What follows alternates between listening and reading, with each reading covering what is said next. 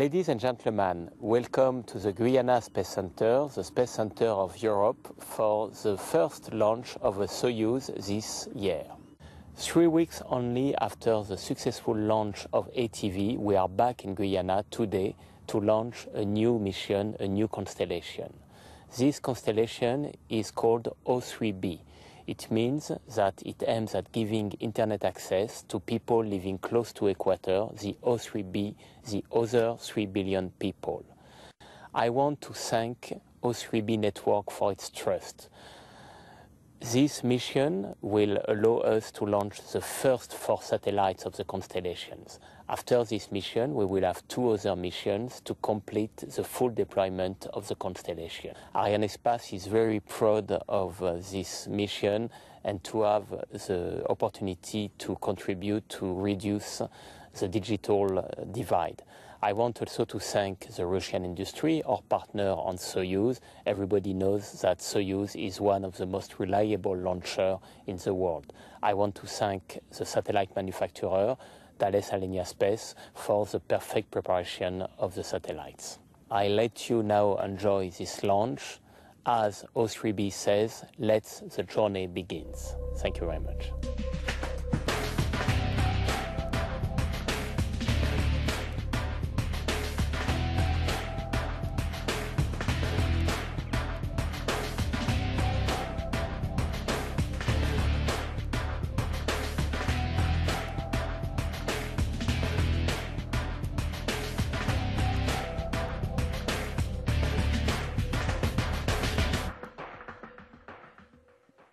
Hello and welcome. I'm Katie Haswell. We are live at the launch pad and there's Soyuz going through the final preparations. We were scheduled to launch yesterday, but we postponed due to the weather, and now we're planning to lift off in around 17 minutes. You can see the countdown on the top right hand side of the screen. All eyes are on the status panels before launch. Here we are in mission control. You can see them there on that screen. A bit like the dashboard in the car, they are all green, so we are go for launch. This is Mission Control, the nerve centre of operations. Folk here call it Jupiter.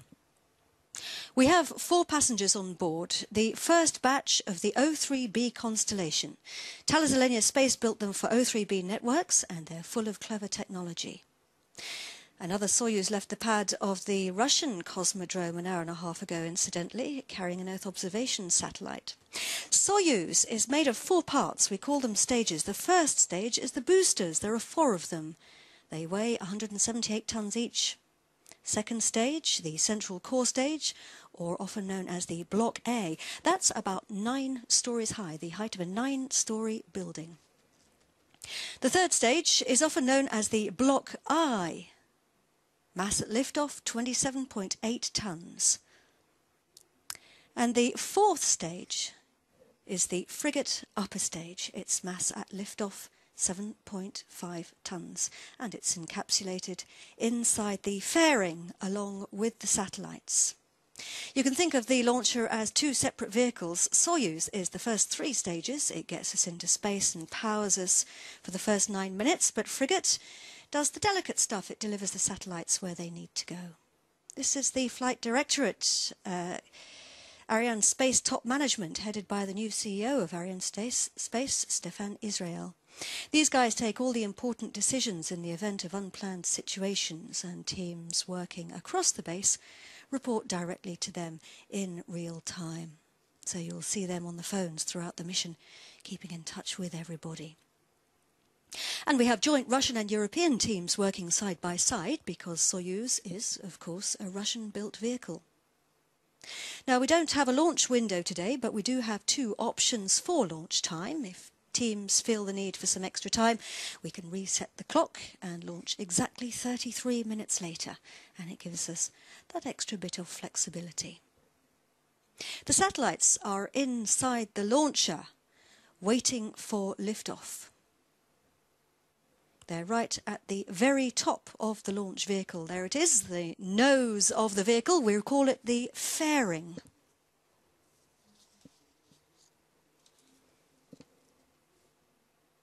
There are 4 satellites in there attached to the dispenser.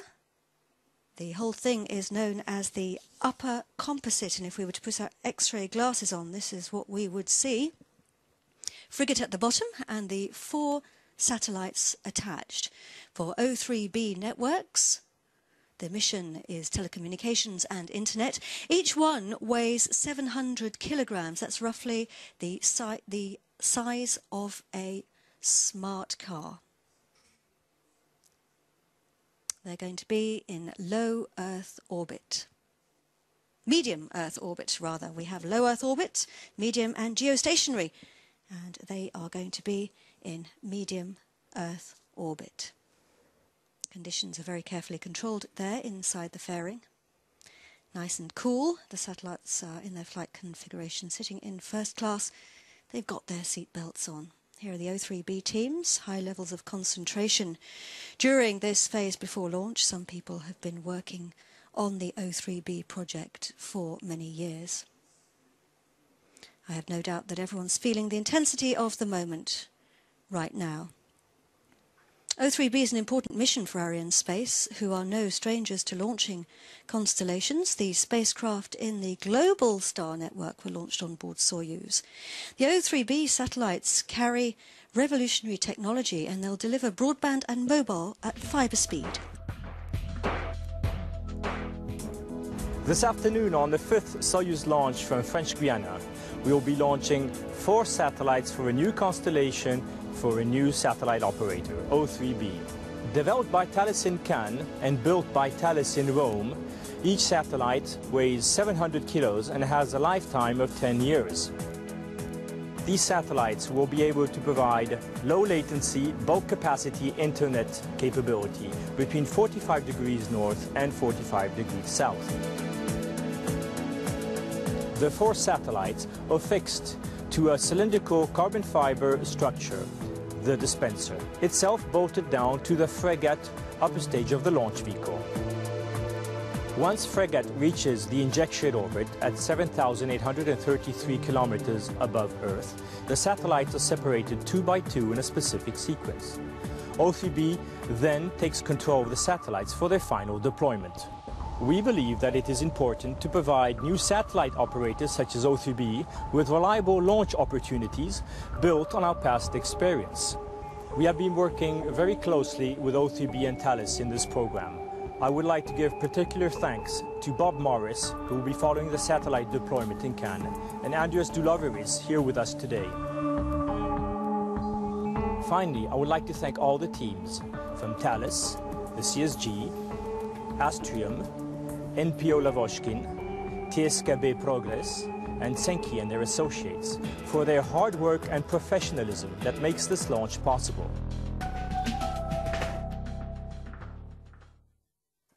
And he's absolutely right. You can't launch and build a satellite constellation without a huge dollop of teamwork. This is the chef de mission, the mission director from Arianespace. Tonight it's Philippe Roland. And the range operations manager is Damien Simon. He is the one who makes all the announcements. Now, we've heard, as you heard, we always... Arrêt du temps des comptes sur rouge météo. And he's just announced an important stop in the clock for the moment. As I mentioned, we've always had 2 options for our launch time today. We had the first option, which was 3:54 local time. That's 18:54 universal time. And it would appear that we have now decided to choose the second option, which is 33 minutes later at 4:27 local time here in French Guiana, which is 19:27 universal time. So this gives us a chance to check things like weather and choose the best conditions. It means that we have that extra little bit of flexibility and leeway. Just to remind you, we're on the edge of the Amazon rainforest on the northeastern coast of South America in French Guiana. We're very close to the equator. It's hot and it's humid. It's coming to the end of the raining season, and it has been a little bit cloudy. We have had a little bit of rain over the last few days. One of the advantages of launching from the CSG here is that we don't actually get great big tropical storms. However, the weather does change very quickly here. Rain certainly is not a problem. It doesn't stop a launch, but we do have to monitor other things like the winds at altitude. So we're going to take a break now and let some of those winds die down. Yesterday we had to postpone because of them, so we'll see how things progress today. And if all goes well, the countdown should start again at -11 minutes before launch, and we'll come back to you a couple of minutes before that, around 20 minutes from now, so join us then.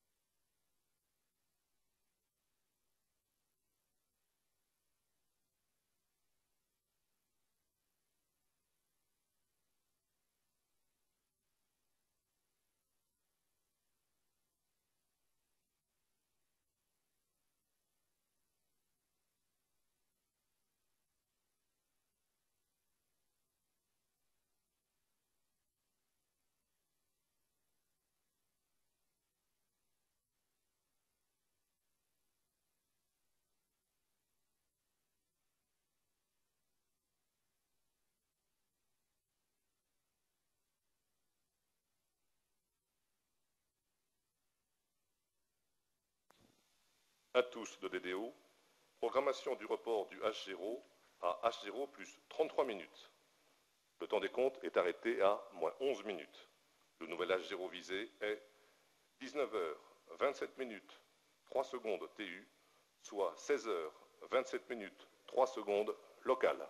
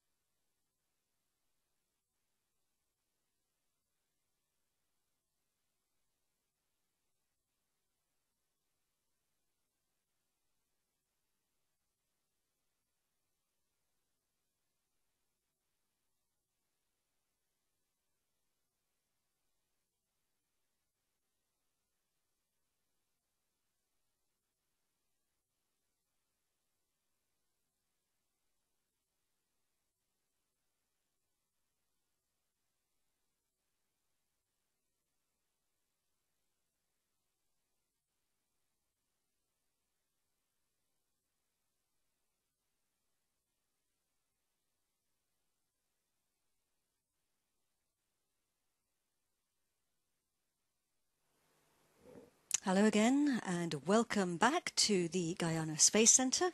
I'm Katie Haswell and we are coming to you live from the launch pad, and Soyuz is undergoing final preparations. We've stopped the clock because of the weather. If you take a look at the top right hand side of your screen, you'll see that the countdown has stopped at minus 11 minutes to launch, and the reason it's red is because it's stopped. We always had two options for our launch time today, so this was all part of the plan. The first option was to launch at 3:54 local time here in French Guiana, and that is 18:54 UCT, so that's 6:54 universal time. And because of the weather, the teams have decided to use the second option for launch time. That's the 33 minutes later option. So the launch time has now been rescheduled for 19:27 UCT. That is 4:47 local time. So we're orbiting 4 precious passengers today. We have the first batch of the O3b constellation sitting up there inside the fairing at the top of the launch vehicle. The satellites will provide internet and mobile from space, but at the speed of fibre, so they are quite literally going to change the lives of a lot of people around the world. 3 billion actually, other 3 billion O3b stands for. People who presently don't have the luxury of high-speed broadband that many of us take for granted. And there is the launcher on the pad. We're looking here at the Soyuz launch zone, one of the 3 launch zones here at the Guyana Space Centre. On the left-hand side you can see the mobile gantry, and this is the mission control room. We call it Jupiter here, and there are the teams. It's the nerve centre of the Guyana Space Centre. What we're looking at is the boards that all the mission controllers look at. And here we are looking at the very top of the launch vehicle. Our 4 satellites are tucked up inside the fairing. It's that part at the top. Going to listen to the Range Operations Manager now. He's about to make an announcement.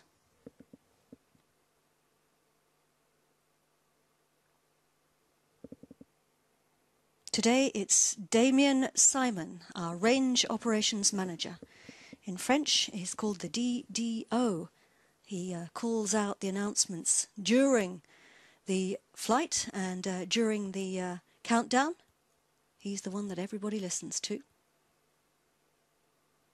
You can see those masts on either side of the Soyuz vehicle. Reprise du temps des comptes pour nouvel H0 visé, 19h27 minutes 3 secondes TU. And he has announced the restart of the countdown.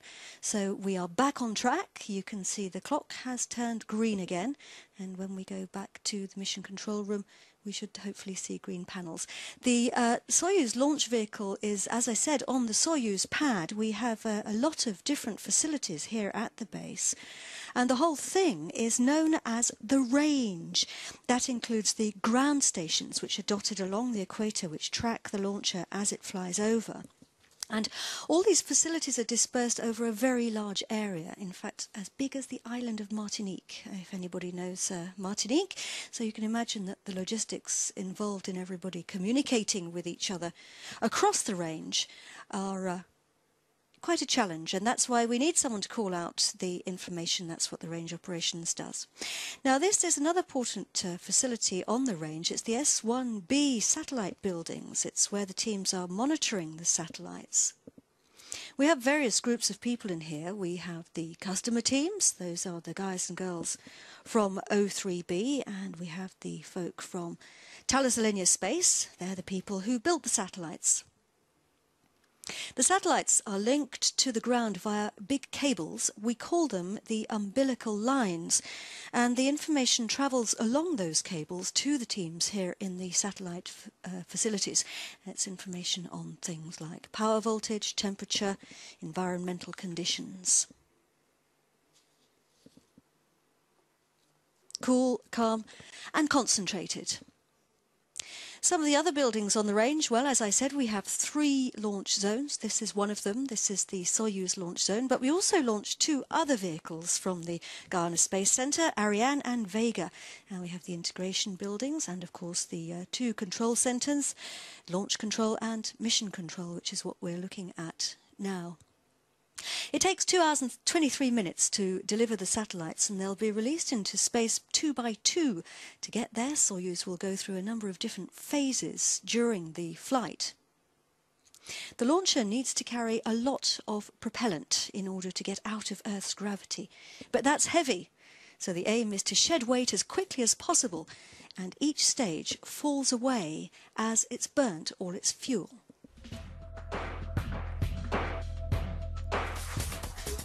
Less than 2 minutes after takeoff, the boosters are jettisoned. 2 minutes later, and the fairing goes. We're out of the atmosphere. Just under 5 minutes into the flight, and the second stage falls away, followed by the third stage 4.5 minutes later. Now, Frigate ignites its engine for the first of 3 burns. This one lasts for about 4 minutes, and the second comes 23 minutes into the flight and powers us to the transfer orbit. Frigate then shuts down its engines one more time and goes into a coast phase for about 1 hour and 20 minutes before switching it back on again in order to circularize its orbit, ready to start the process of separating the first 2 satellites 2 hours after liftoff. The second pair will have to wait another 22 minutes while Frigate moves away and realigns the composite using its attitude control system. For O3b, the journey can really begin.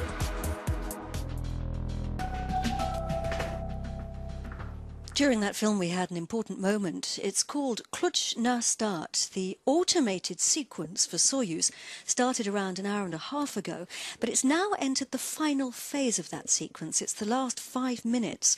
It's called Klucz na Start in Russian, and that actually means key on start.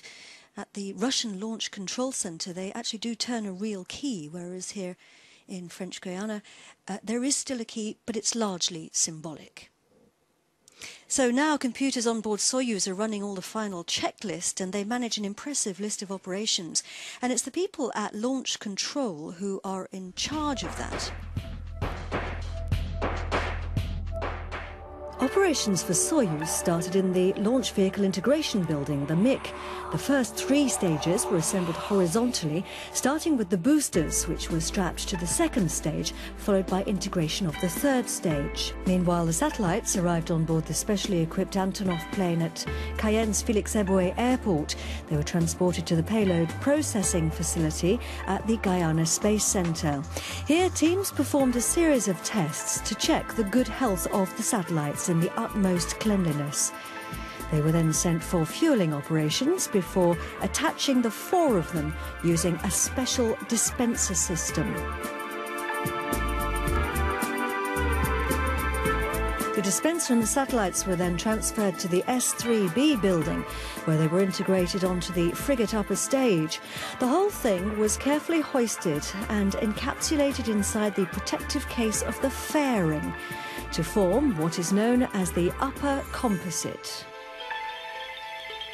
After a series of review meetings, the first 3 stages of the Soyuz vehicle were transferred horizontally to the pad on its launch table, using specially designed rails which took around 1 hour.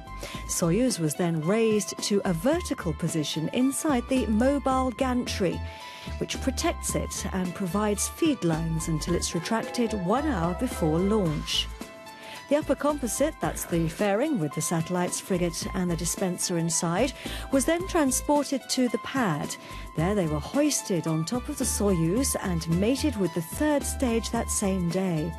The fluid and electrical connections were then activated along with the air conditioning inside the fairing. And all this thanks to great teamwork.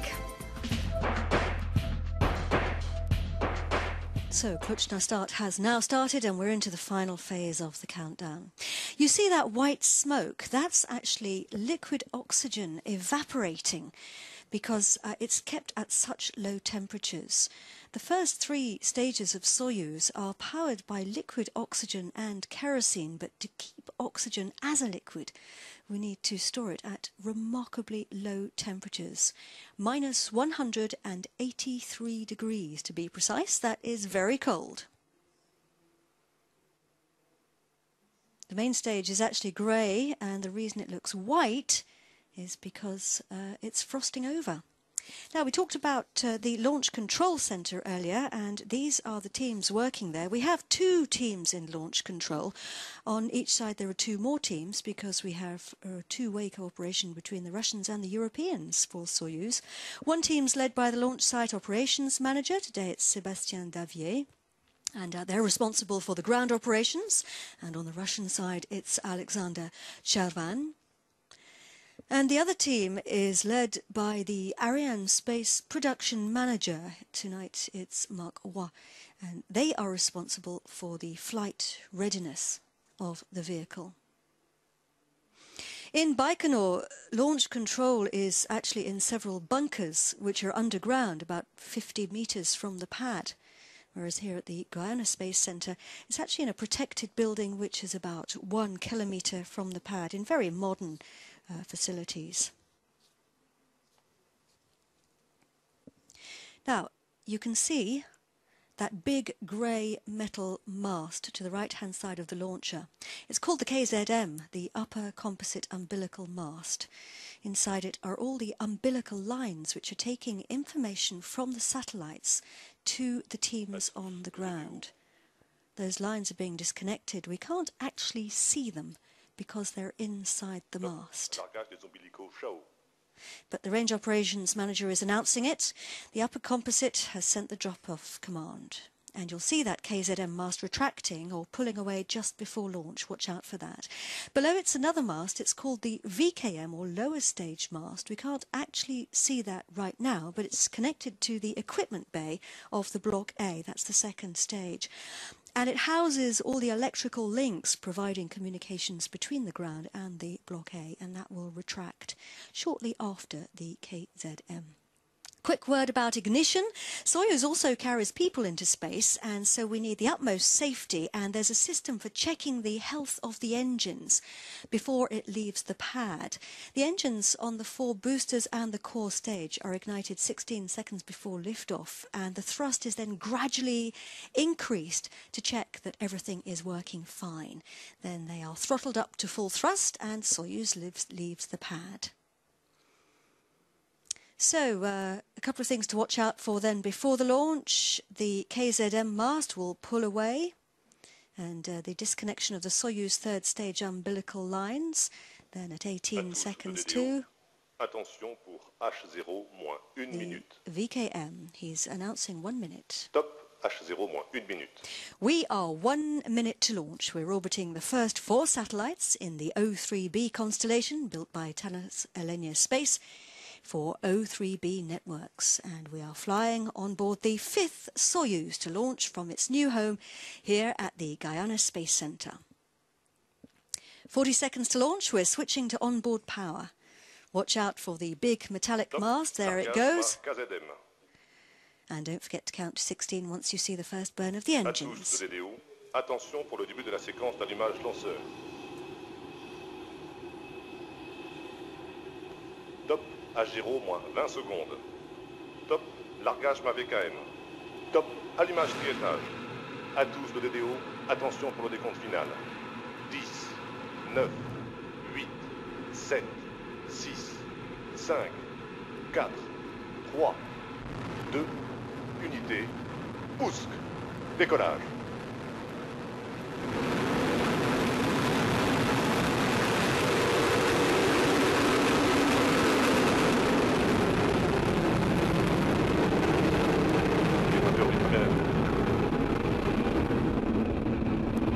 Les paramètres des moteurs à bord sont nominaux.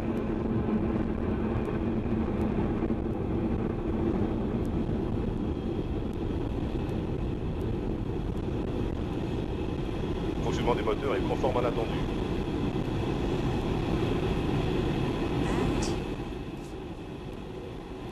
And we are off, hauling ourselves against the gravity of the Earth, all 310 tons. We're heading out east over the Atlantic Ocean and we are burning 5 engines. Everything's going according to plan, he says. We have one on the core stage and we have one on each booster. But it's the boosters which are doing all the work right now. Their job is to get us away from the Earth. Gravity makes us stick to our planet and stops us flying off into space. But it also makes it very hard for us to leave, and we need lots of firepower to do that.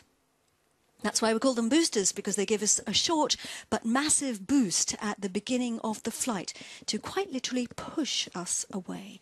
They are providing 80% of our thrust right now. That's 790 kilonewtons each. Les paramètres à bord sont normaux. Look at the left-hand side of the screen. You'll see what we call the trajectory. All eyes on that. La propulsion du premier et du deuxième étage est nominale. Everything's going well. The all eyes on that after launch, before it was the status panels, the curve is the computer simulation of the scheduled altitude. The white dot on the curve is the actual position of the launch vehicle. A is the altitude and V is the velocity, the speed. So we are losing those boosters. They've burnt all their propellant. We don't need them anymore, so they fall back to Earth, and we're shedding weight. And we have confirmation of that. The lighter we are, the faster we go. It's a basic law of physics. Sir Isaac Newton discovered it. It's called the first law of dynamics. It helps us to understand gravity, and most rocket science is based on it. I'm sure that Sir Isaac Newton would be delighted to be watching this powerful machine defeating gravity. So we're burning the main core stage. It burns for just under 5 minutes, and if you look at the bottom left-hand side of the screen, you can see that it's a hammerhead shape, and that's to accommodate those boosters. Les paramètres de commande du lanceur sont nominaux. Everything's going normally. A word about the confirmations of major events in the flight. We're seeing things happening at the right time. But we get actual confirmations of those milestones very slightly later. That's perfectly normal. It takes a little time for the information to get to the range operations manager. And he calls out those confirmations when he gets them. We're travelling at a speed of 2.36 kilometres an hour. And we're going faster and faster. We are climbing higher and higher, 104 kilometres above the Earth. Look at the top of the vehicle. That's the fairing. It has several jobs. Most notably, it's protecting the satellites from the rigours of the launch. The acoustic vibrations at liftoff, it's very loud, and friction. The launch is flying through the dense part of our atmosphere at very high speeds, so the outside of the fairing gets just a little bit hot. And we are losing the fairing. We don't need it anymore. And the reason is because we're on the outer edge of the atmosphere now, which is about 100 kilometres deep, so any remaining gas up there is so thin. The satellites are now safe from the effects of friction, and we've had the confirmation we've lost the fairing. The captain has switched off the seatbelt signs, and we can see our 4 babies for the first time. The gold structures are the O3b spacecraft. You can see the blue bits are the solar panels. It's incredible to think that it's taken us less than 4 minutes to get into space. It would take you an hour if you were driving by car. That's nothing, is it really? Makes you realise how small and fragile our atmosphere is. Makes life possible here on Earth, but there's not much of it. So we'd better look after it. We're losing the second stage. It's switched off its engine and it's fallen away. On Soyuz, the engine ignition of the third stage is just a little bit different from Ariane, if you're familiar with Ariane flights. With Ariane, we separate one stage before switching on the next. With Soyuz, it's the other way around. We switch on the third stage before switching off the engine on the second stage, and that's why we have a lattice work structure in the middle of the vehicle. To separate the stages, we use pyrotechnic bolts and a set of springs which literally ping the satellite away.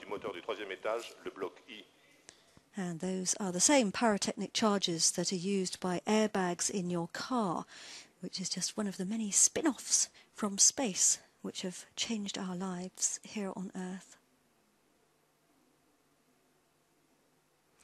We're looking at computer-generated images on the bottom left-hand side of the screen there. They're showing us what the experts have calculated is happening to the launcher and the satellites. Basically, the teams plan a very precise schedule of events based on extremely accurate predictions, and they put all of that information into the computer, and these beautiful images are a simulation of those predictions. So quite literally every movement and every position that you see is based exactly on what has been planned for the flight. So everything's going according to plan. So take a look on the left-hand side of the screen. V, the velocity, we are travelling at 4.55 kilometres per second, 179 kilometres above the Earth. The Paris Air Show ended yesterday, and as always, it was an extremely busy event. The Paris Air Show was a great success. This sector of French economic activity is particularly dynamic. And this 50th International Aerospace event at Le Bourget Airport received a number of important guests, including the French President François Hollande and the Prime Minister Jean-Marc Ayrault. During the week, a succession of guests from the French political and economic scene toured the event and learned about the latest technologies in the aerospace world.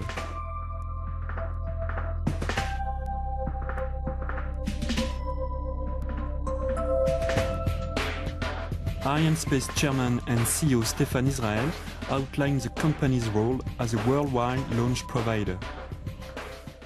For Arianespace, this Paris Air Show is the first where we come with our 3 launchers now fully operational from our Guyana Space Center CSG. We have Ariane 5, we have Soyuz, we have Vega. It was not the case 2 years ago. This is the first point. The second one is the fact that we have had a very, very good beginning of the year. We have registered 9 contracts, 8 for Ariane 5, 1 for Vega, and it is one of the best beginning of the years we have ever had. The third point, as ever, Le Bourget is a unique place to meet our partners, to meet industry, to meet institutions, and for sure our customers. The show opened with a contract signing for Arianespace, who Telespazio has chosen to orbit Göktürk 1 for the Turkish government.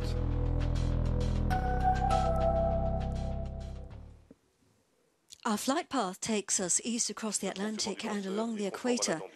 We're tracking the launcher using ground stations. It's called telemetry. Soyuz sends data to those stations as it flies over, and it tells us how the flight is progressing in real time. We've just picked up a signal at the ground station in Brazil.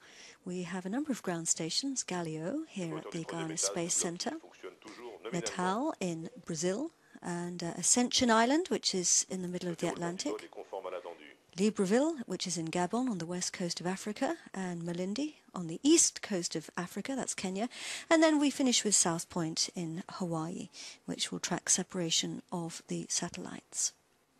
So the third stage engine is now scheduled to shut down. You can see it there as it separates and moves away. And we're now beginning the next phase of the journey. This is where Frigate takes the wheel. Frigate's that gold structure you can see on the left-hand side of the satellites. It's actually a spherical structure. It has 6 tanks, and we have confirmation there of separation of the third. It has 6 spherical tanks organised in a circle. 4 for propellants, 2 for avionics. That's what you would normally find in the cockpit of a plane. That's the flight control systems, navigation, communications, that kind of thing. And the satellites are attached using the adapter. We can see that circle on the right of the satellites. That's actually a tube which is attaching them. Frigate's getting ready to switch on its engine. It's called the pre-burn phase. It gives a quick burst of acceleration to push the fluids back in the tanks to make sure that it ignites properly. And there we go. It has switched its engine on for its first burn. It's going to last just under 4 minutes. Frigate is a bit like a sophisticated taxi driver. Its job is to deliver our satellites to their drop-off point in space.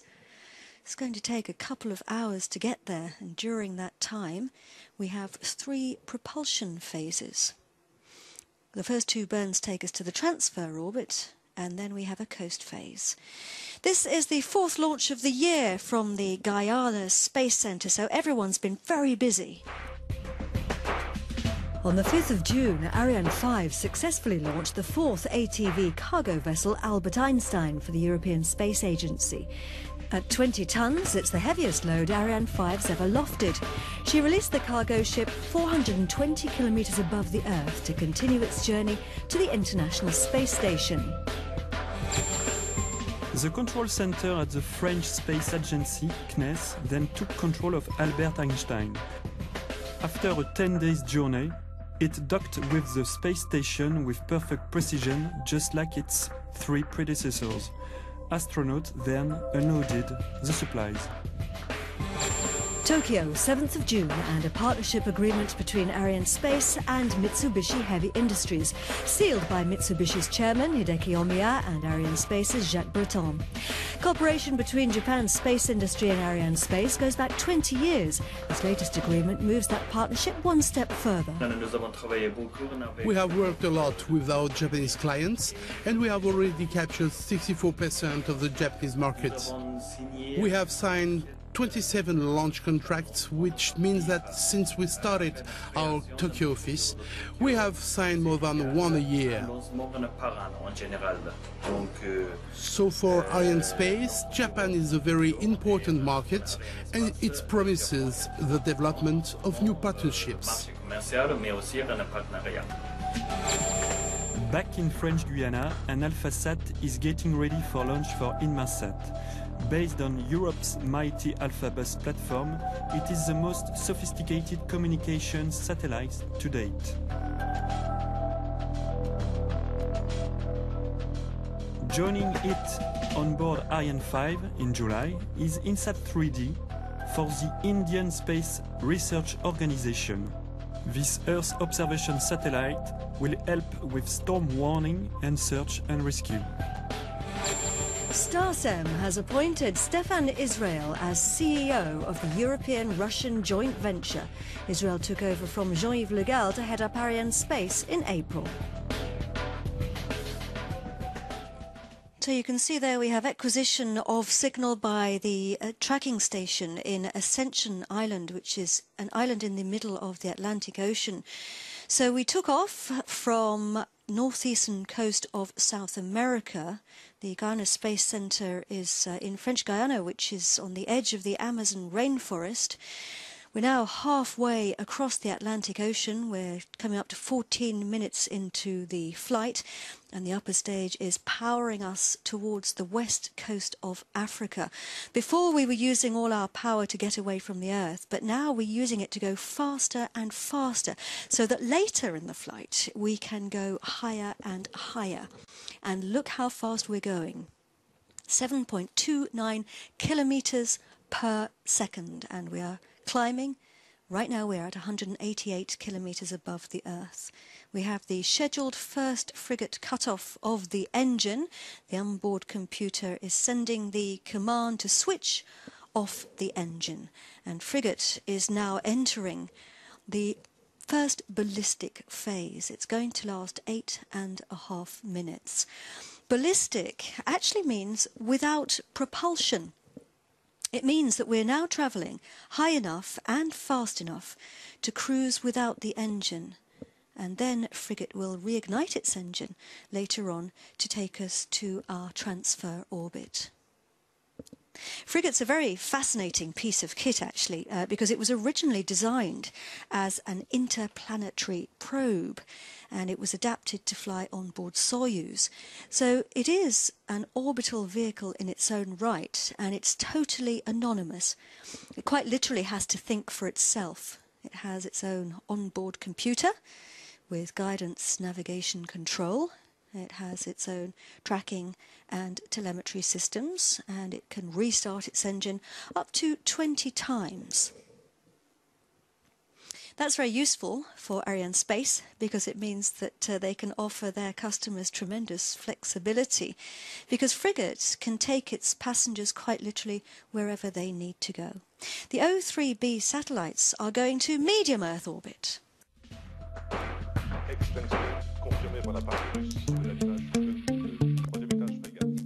The launch of O3b's first satellites ushers in a new era of communications. For billions of people around the world, it will change the way they live, communicate and do business. The premise behind the O3b concept was to solve the problem of emerging markets connectivity, to really allow entrepreneurs on the ground, to allow telecoms, to allow internet service providers to have high-speed, low-latency access that they could then provide to their customer base.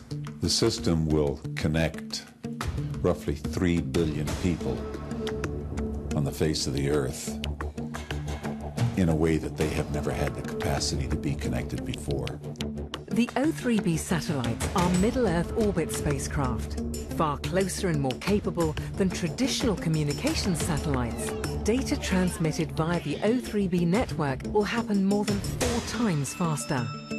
In their lower orbit, the O3b satellites move faster than the Earth rotates, so the secret to constant connection is the smart way that O3b's strategically positioned gateways around the world track the spacecraft across the sky and constantly link the global network. O3b is a really cool and elegant ballet, and it's beautiful in its simplicity. It might look complex if you just look at it at the first moment, but everybody who scratched the surface says, wow, it's actually very simple. The satellites provide coverage everywhere within 45 degrees north and south of the equator, reaching vast areas of the planet where broadband connectivity is most needed. It's perhaps no surprise then that even well in advance of the launch, uptake of O3b's planned service has been phenomenal. We've signed customers in every region of the world, and we've sold every product that we've launched so far, which reinforces what I think we all know to be true, which is the demand for high quality, affordable bandwidth on a global basis is insatiable. Telco and trunking is really where it all began for O3b. And the first customer that we're going to be lighting up on the system is Telecom Cook Islands, way out in the Pacific, who've been largely bypassed by fibre up to this point, and that's all about to change as we open the pipe and deliver more than 6 times more capacity than the Cook Islands have had up to this point. I think it's going to be life-changing for the Cook Islanders.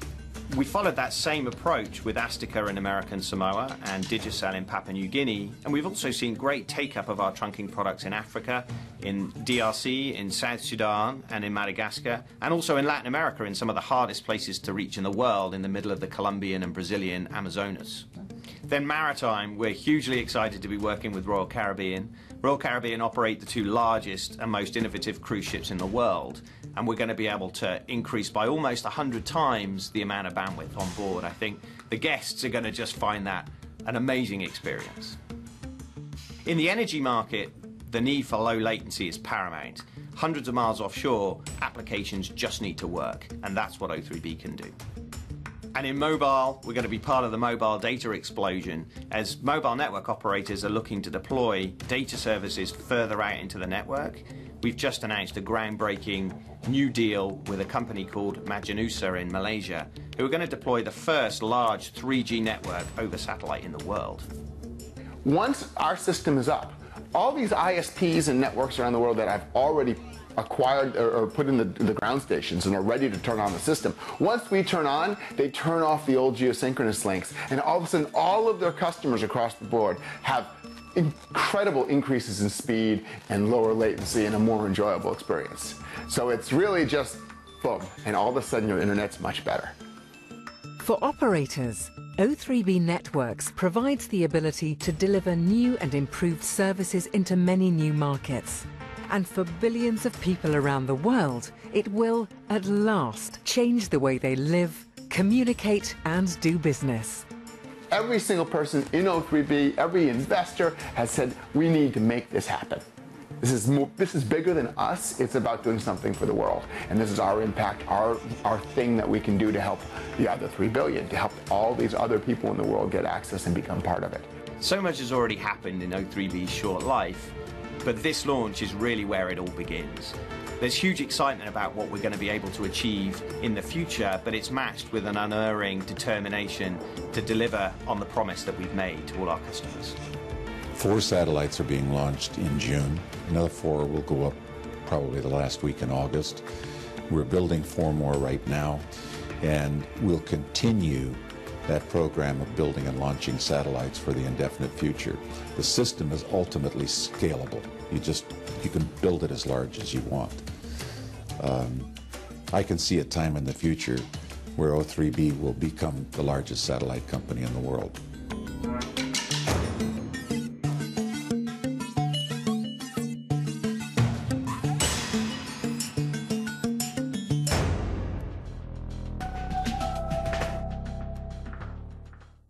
And the founder, Greg Weiler, will be joining me in the commentary box later. I'm really looking forward to hearing from him how he and the chairman, John Dick, came up with the idea in the first place and actually made it happen. So we're flying out. We're arriving now on the west coast of Africa. That was the mission director. And there's Greg in the Jupiter control room. And we've crossed the Atlantic in only 21 minutes. And just think, it's taken us 20 minutes to cross the Atlantic. It takes 6 hours in a jumbo jet. All thanks to the principle of suborbital flight, a combination of speed and altitude. You never know, soon we might be able to do London to Sydney in 3 hours. That would be something. So the reason for the coast phase is to save on propellant and also optimise the conditions of the flight.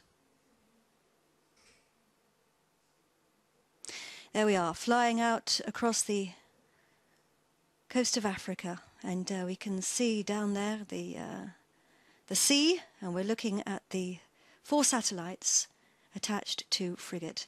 It's now going through its pre-burn phase, and it's about to ignite. There we have it. It's ignited its engine. It's going to burn for just under 9 minutes now.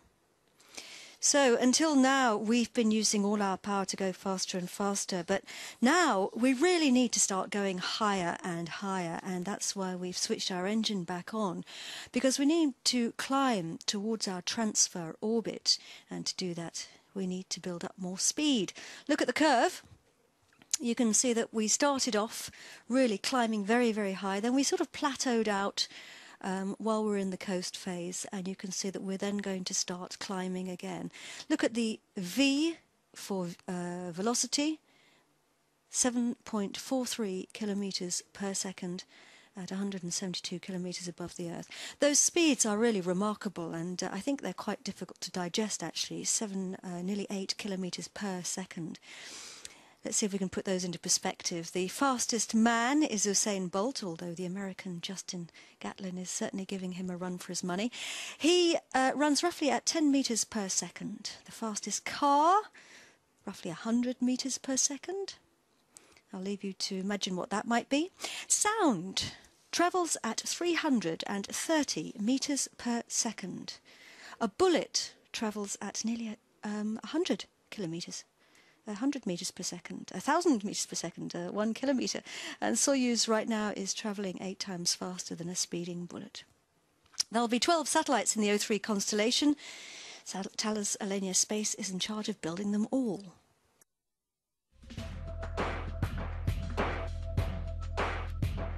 O3b is without a doubt a pioneering and ambitious project that will be a major event in the history of satellites activity, and that will play a key role in the growth of worldwide economy.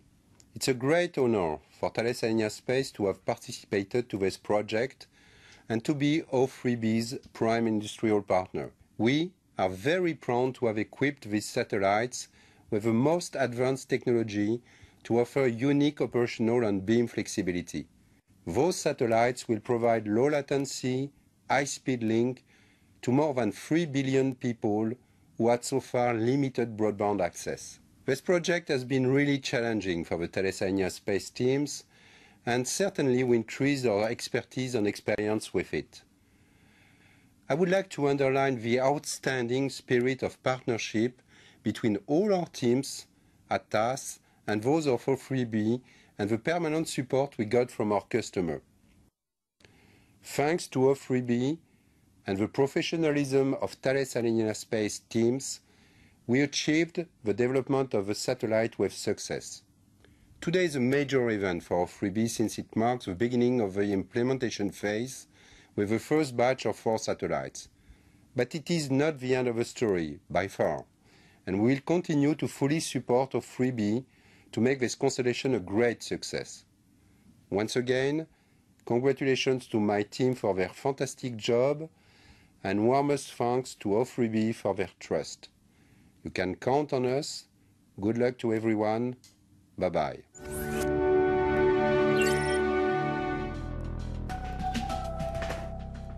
We've picked up the signal at the tracking station in Malindi. We're heading out over the east coast of Africa now.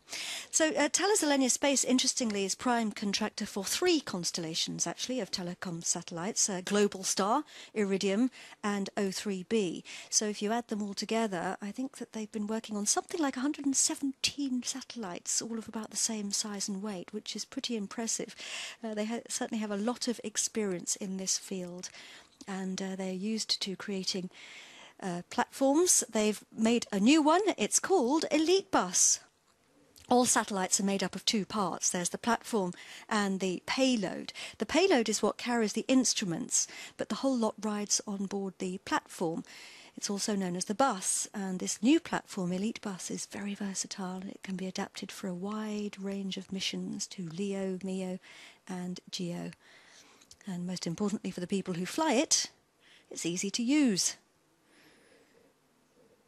Andreas Dulveris is the Satellite Mission Director for the O3b satellites. He's been working with the teams at TAS.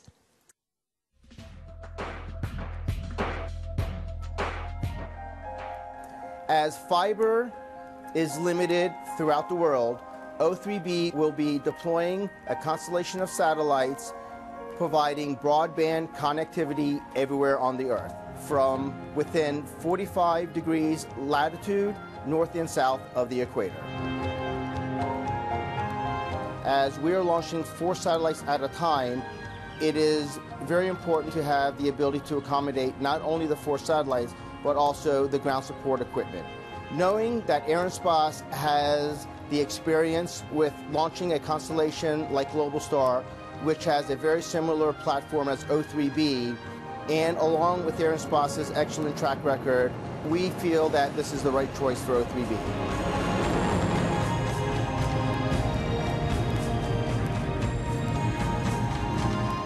The Soyuz has been ideal for the first block O3b satellites. The Soyuz provides the capability to launch 4 O3b satellites into an altitude of 7,333 kilometers. This is important because this allows O3b to deploy and start service as soon as possible.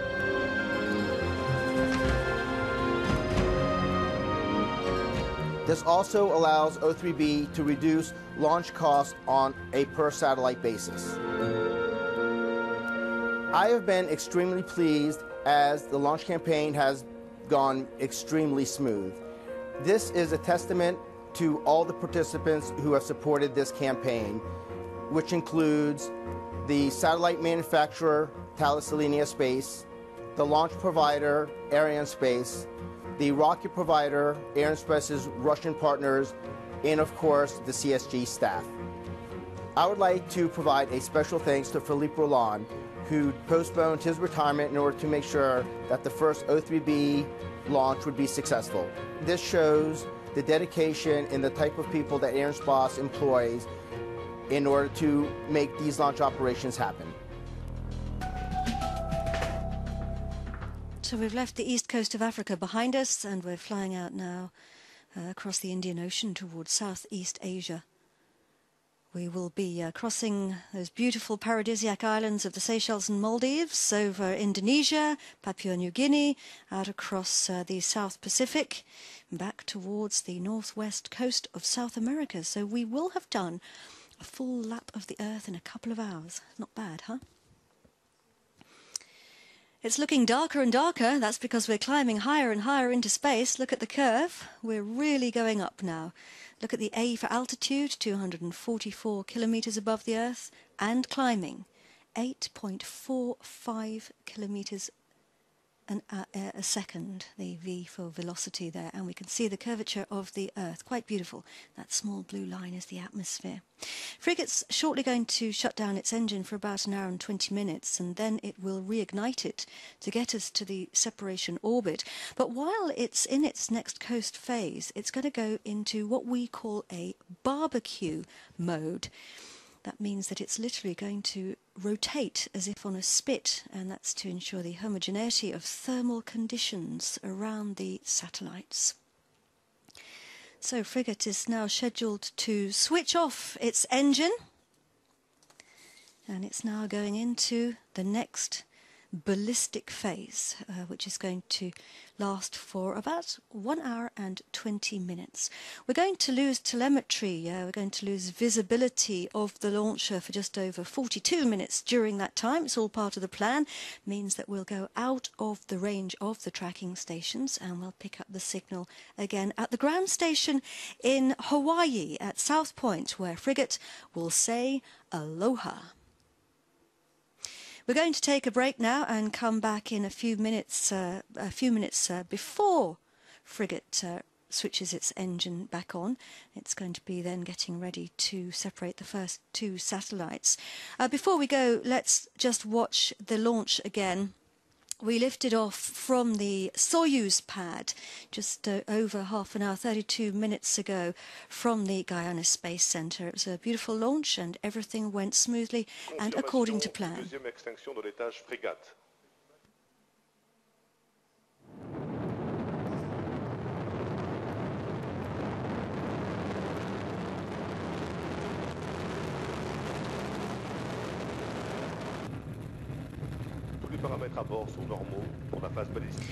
So, we will be coming back to you just before Frigate switches its engine back on again at 8:40 Universal Time. That's 9:40 in the UK, 10:40 Jersey in France, 1:40 LA, I believe, and 5:40 local time here in Kourou. We'll see you again later.